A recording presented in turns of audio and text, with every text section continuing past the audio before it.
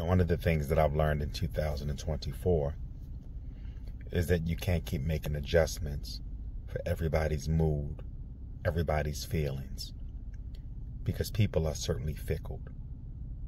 They're one way with you today, and then tomorrow they're different. And so because of that, because we keep making adjustments for everybody, we never find our true frequency. And so when you try to vibe high, you can't vibe as high as you want to. Why?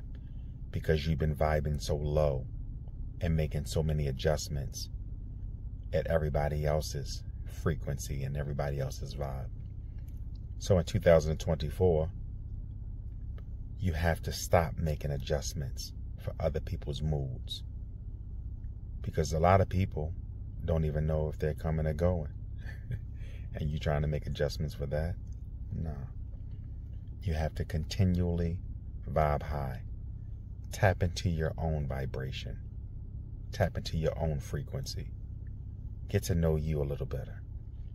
And stop trying to get so acquainted with everybody else. Because at the end of the day, what good are you if you can't vibe high?